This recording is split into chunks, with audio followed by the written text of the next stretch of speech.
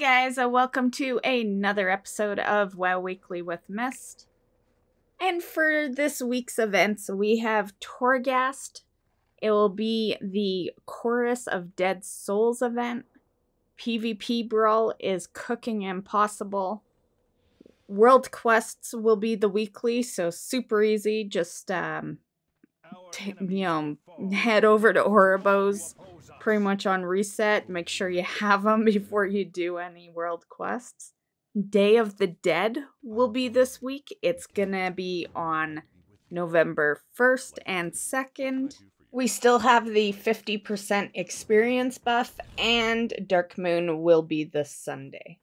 An unannounced event should be occurring. I just know this from, past years and stuff, but WoW's anniversary is coming up, and realistically it should be on Sunday, which is November 6th. So this is the 18th anniversary, and we know nothing about it right now. There's been no mention of it, but realistically we should see it on Sunday this week. We should get some info. And I will let you know about that pretty much when we get that info. And on that topic, I just thought I'd let you guys know that I plan on changing the way I do these news videos. Sometimes it's tough juggling a lot of things together. And these news videos are a little rough on a person who unfortunately can't say that this is their job. I don't bring in enough money on this channel to say this is my job, which means I don't have as much time to do videos like this as other YouTube creators would. So with that said, I'm trying to make the WoW Weekly a little more simple. And then I'd like to throw like major events or longer topics into a separate video just to kind of help myself a bit. Sometimes it feels overwhelming. So yeah, it's been 3 years now that I've been doing these WoW Weeklies every week for you guys. And I've definitely had my moments where I'm like, I want to quit doing news, right? And then I'll have people come up to me and say that they love the news and they, look forward to it every week. And yeah, so, and I love doing the news too, but I do need to find like a balance because, like I said, I'm not fortunate enough to be able to use this time as work time, so everything you see me do on the channel, there's a job after that I'm doing, right? I've always considered my YouTube channel like the other job, So just wanted to put that out there that there will be changes. It might not necessarily be totally visible right off the bat, but you'll notice it on weeks where there is more topics in there. Because on WoW Weekly, I like to cover everything in 1 week, but it's just a little rough on editing. If I had an editor, that would be fine, but I do everything myself on this channel, record, edit. So I know that kind of like, I just slid that right into the weekly events, but I just thought I'd let you know, and it felt like a good time to tell you because we will know some more on the anniversary event, and we'll probably know this week. And yeah, so my plan is that I will more than likely post the video going over that on probably the day they announce it. Because that's kind of what I want to do now, is just let you guys know about, WoW topics a little quicker. I do hold on to everything for the Monday videos. And then, in turn, it's gonna make the WoW Weekly a little easier on me. There's a little more time juggling on my end here. So yeah, just thought I'd let you guys know about that. So that is the weekly events. and a little additional info. Let's get to news. Okay, so I figure a good place to start is the pre-patch. So we got the pre-patch this past week, and it was very buggy. Definitely some changes for sure between the talents and the new UI. Definitely some stuff to get used to. I love and hate the UI, you know? Well, hate's a strong word. Not to say I don't hate things and I haven't expressed my hate for things, but we'll say I love and dislike the UI because I don't hate it. And I was very close to fully using it. And then I didn't like certain things with it. And now I've almost like gone back. So now I'm back to wanting to use the new UI.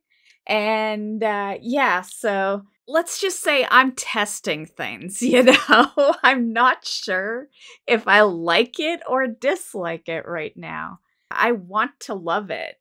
You know, I want to get rid of 2 major add-ons, which for me is Shadowed Unit Frames and Bartender. Those are my 2 add-ons I use for, well, I have other things I use for my UI, but those are my 2 major ones because Shadowed Unit Frames is nameplates and Bartender is my bars. I definitely think we just need a little time for people to get used to it. We need Blizzard to fix some of their shit. I'm just gonna say, this is why you don't do a pre-patch in 2 phases. I know there's people out there that think this was smart, and by them separating it into 2 phases, they're making it, you know, so that by the time phase 2 rolls out, it's going to be playable. But I see it a whole different way. I see it as it's buggy as fuck right now. We've had literal, even if it's as short as an hour, we've had maintenances pretty much every day since pre-patch dropped. And it's probably going to take them all of this time. We've got a few weeks till phase 2. It's probably gonna take them all of that time to fix shit and then get, you know, and then of course the add-on developers will have to fix their stuff. And then what's gonna happen? Phase 2 releases and we're probably gonna have problems all over again because there'll be buggy stuff with that content. And then by the time that starts to get fixed, we will be rolling into the new expansion. It will be release day for Dragonflight. And as many of you guys know, pretty much you disable your add-ons on release day, you know? You play without your add-ons for a day because generally things are buggy on release day. So yeah, I am seeing a month of bugginess over here. Yeah, so I hope I'm wrong with that, but they're releasing bits and pieces at a time. So yeah, not looking too forward to that one. But that is how pre-patch has been. Let me know, what have your thoughts been so far on it? Do you like your talents? Is your main class playable, you know, like in your eyes anyway? Like every class is playable, but do you still love the path your main character is going? Are you gonna main the same character that you mained in Shadowlands? Are you using the UI, or are you gonna stick with your add-ons? Leave a comment below and let me know how you've been liking it so far. One thing I thought I would add into the WoW Weekly this week is for you guys that have not purchased Dragonflight yet or Shadowlands and you're just kind of deciding if you want to come back, or if you're a new player deciding if you want to play past your free trial if you're using that. Shadowlands is now included in the base subscription. That occurred on patch day because patch day is like technically Dragonflight. So that basically means you don't have to buy Shadowlands anymore. You You pay your $15, $20, depending where you live, and it's just in your base subscription. So that is from, vanilla to Shadowlands. You would still, of course, have to buy Dragonflight. It is the new expansion. If you don't care about the goodies, which you probably wouldn't if you're a new player, you probably just want to see if you like the game, right? So if you don't care about the goodies, you can get Dragonflight for like $50. So on the topic of Dragonflight, you would need to have the pre-purchase in order to play Evoker when it becomes available in a couple of weeks. On the topic of some goodies, Jigglesworth Sr. So the Slime Cat, if you have not finished going for the Slime Cat, you still can.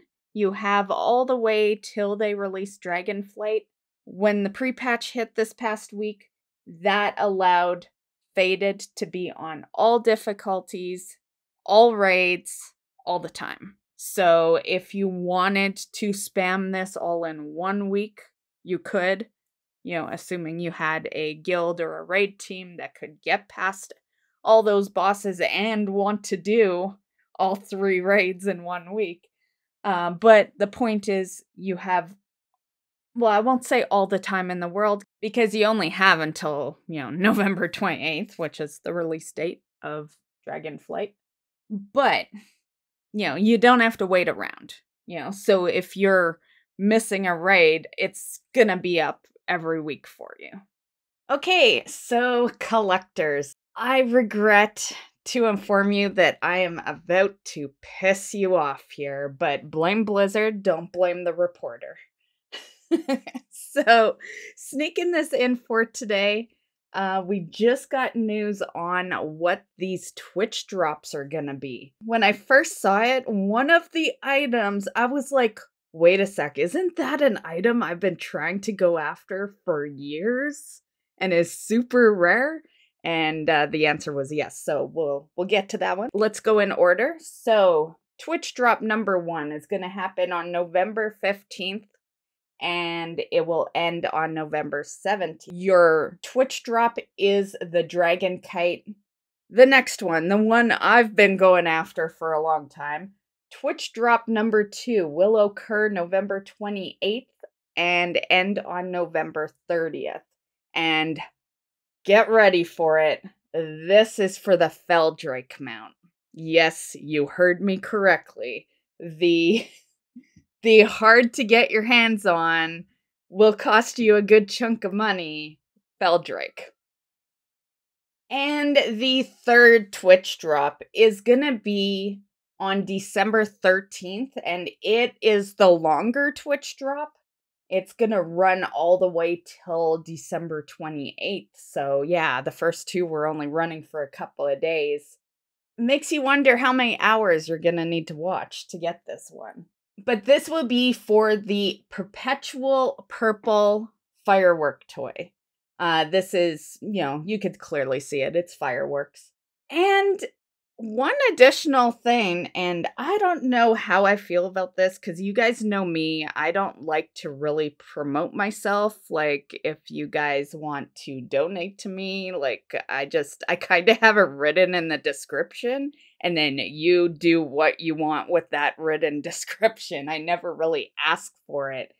But I'm just gonna say, at the bottom of this post, they are issuing another reward. It's earned upon supporting a streamer. The reward is this Ichabod Harvest Golem pet. I don't know if I said that right. I'll write it in the picture here. You can feel free to correct me. Not that it really matters. I'll still butcher words, but feel free. And so this pet is awarded, and it says this will also run from November 28th until December 12th. And it says, show your support for your favorite WoW creators by gifting an eligible creators channel 2 Twitch subscriptions. Doing so will award you the adorable Ichabod Harvest Golem pet. I'm just gonna say, I don't know really how I feel about this. I don't like people feeling like they absolutely have to gift subs. Yeah, so, but I guess if the pet's important to you, I do believe it's better that you gift your favorite streamer than just some random person. I had actually told you guys when we first found out that the Twitch drops were happening, I'd already told you guys that we were gonna do Twitch streams over there so that you could get the items. So I will be doing the streams over there during the time frame that these Twitch drops are going on. And yeah, so feel free to, help support a fellow streamer if you would like. So this is honestly a little unfortunate. I wish YouTube had a drop system like this, because I'm just going to tell you guys right out, if you don't watch Twitch, you're going to hate going after these drops. Twitch is horrible. There's a reason I moved the streams from Twitch to YouTube, and it's a very good reason. And even if you have ad block, you may still see that reason over there, because ad block doesn't seem to work all the time on all the browsers. So it really depends what browser you use.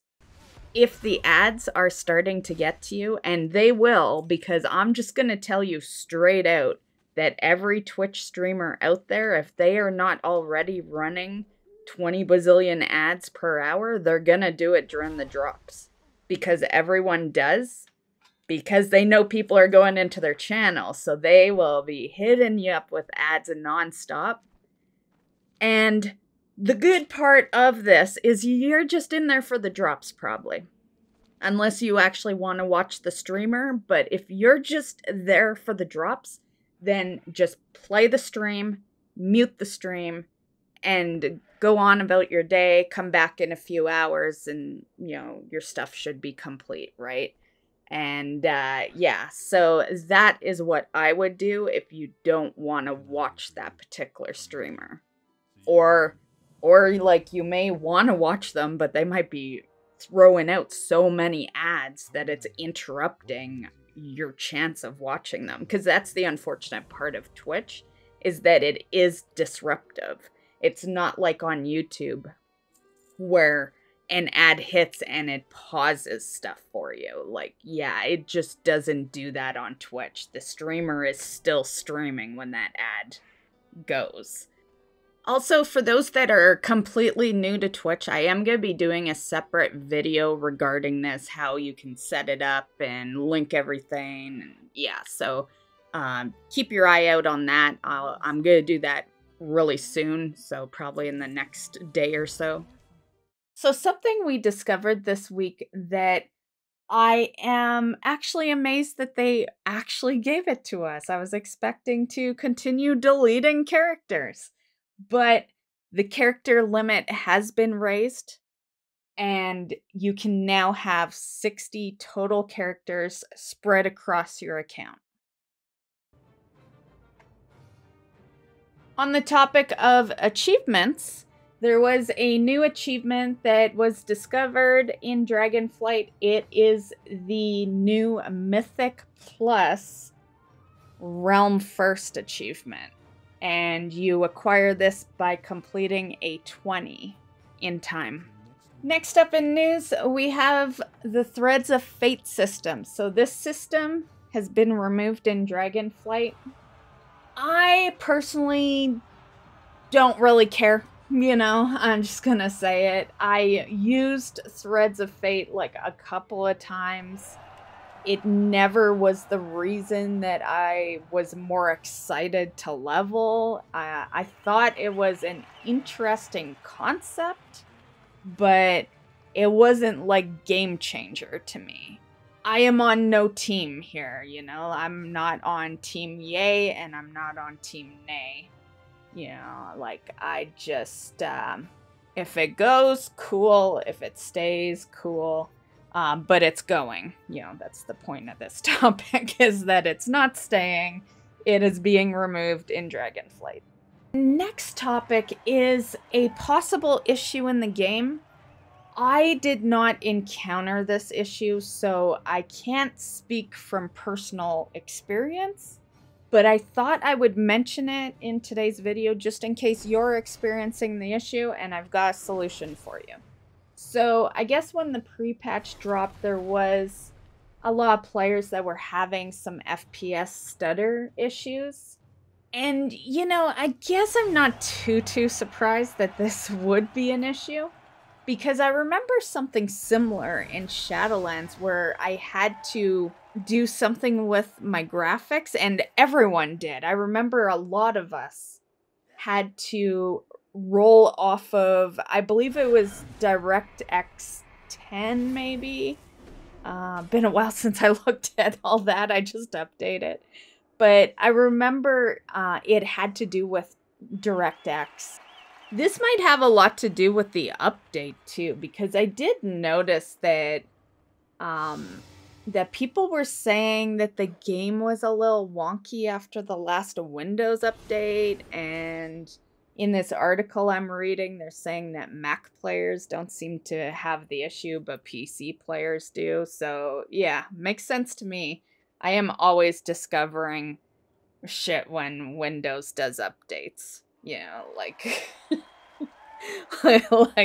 like, you know how many times I've started stream after a Windows update and I'm like muted because it resets my broadcaster, which is defaulted to nothing, by the way, because I don't like to have anything on default, right? I like to choose all my stuff. So yeah, but anyway, sidetracking a bit here. So what you do to fix this if you are having some FPS stutter issues is, so there seems to be two options here. The first one is to type this command. I'm gonna put it on screen so that you can copy it. This is the first thing. So you just type this into chat, hit enter, boom, done. If that doesn't work, the second option is this command right here. And same thing, type it into your chat window, hit enter, done. And yeah, that's how you solve that. And the last piece of news I have for you guys regarding retail is that they're going to be doing some upcoming changes to the rated solo shuffle. I guess a lot of people are leaving the matches, and they're gonna make the penalty bigger. So it says they're gonna increase the duration of the deserter penalty on repeat leavers. As for my accomplishments, well, one accomplishment was actually a week ago. I should have put it in last week's WoW Weekly, but I can't remember why I didn't. Maybe that episode was reaching the 30-minute mark. I tend to try to leave accomplishments out if we're at that point. But that was that I did all the Halloween achievements in Classic, which I thought was really good. It kind of like proves to you how easy or hard an event achievement is, depending on how long it takes you to do it. And I gotta say, the Halloween event's one of the easiest. I did it all in pretty much one day. And then, of course, I have the mask achievement, but that's not part of the meta. But it got like half completed, which I think is really good for the mask achievement, because that one is more RNG. That's the one where you like trick or treat, and if you get a treat, you have a chance to get the mask. And there's like 20 different ones, something like that. And sometimes you get tricked instead, and that's a rip, and you can only do that once every hour. So it takes a while to actually get them all, and I haven't really been playing Classic like nonstop or anything, so yeah. But I was really impressed with that, so that's my first event title that I've done over in Classic. Didn't get the Headless Horseman over on Classic, but I do have it on retail. But yeah, I put in some attempts over on Classic, but I'll admit I was not running it every day. I was just kind of running it when I remembered and felt like doing it. Yeah. But I would say I probably ran the dungeon, I'd say 5 times. I feel like I did five runs. Which, in a sense, is kind of like 25 attempts, because the way it works in Classic is each person in the group can bring the boss out for a separate run of loot. So that's what I did over in Classic. Over on retail, I actually finally completed the Druids list of the Ice Crown tournament stuff. So I have every pet, every transmog, every mount, and I'm really happy about that. It's been a long time that I've been out there, and then I'm like doing it solid straight. I think I take a break between activities pretty much. So I had gone out there and I'd focused all the transmogs, and then after I was done that, I took a little break, and then I focused all the pets, and then I took a little break. And then the mounts, I think I took 3 breaks between the mounts, because there's a lot of mounts you can get in there. So, this doesn't actually mean I'm done, but I'm done on the Druid. As far as mounts you can get on any class, I'm done. But my Paladin is still out here, getting currency for the Paladin specific mount. And you'll probably see that in an upcoming video, but probably not next week. Just because my Paladin doesn't have all the dailies unlocked, so I only really do like 4 to 6 currency per day. Whereas my Druid was doing like almost 20, I think, per day, so yeah. But I think I'll probably have the Paladin mount before Dragonflight releases, so that's kind of the time range I'm figuring. Basically, after that, I hearthed out, went in through my my tabard into the void storage, because that's where I put most of them. And there's a little hint for you guys if you're like me and struggle for space. Void storage, you can throw some of your soulbound stuff in there. It's also where I have all my Legion legendaries. So if you are also that kind of person that holds on to all the Legion legendaries, yeah, take them out of your regular bank and throw them in the void storage. Save you a lot of room. As far as what am I doing for the pre-patch and what are my goals for this coming week, all I want to do is level. Yeah, I want to take advantage of the rest of this leveling buff, which we only have for a couple more weeks. And yeah, so I'm just gonna level some characters. I'm kind of leveling just whatever now. I've kind of gone through my list. Anyway, that is this episode of WoW Weekly with Myst. I hope you enjoyed. I hope you're having fun in the pre-patch. And we will see you in the next one. Bye, guys.